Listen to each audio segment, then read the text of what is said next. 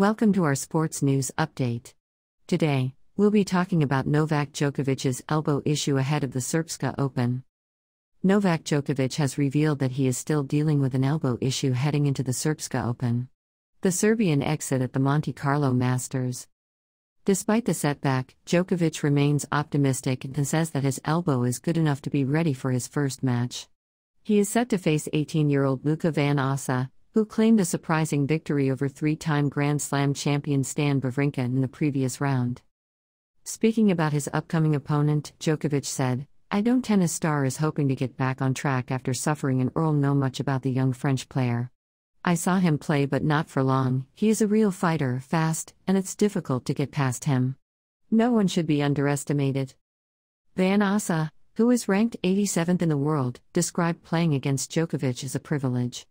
He said, "Novak is a true champion. Not only in tennis but in sports in general.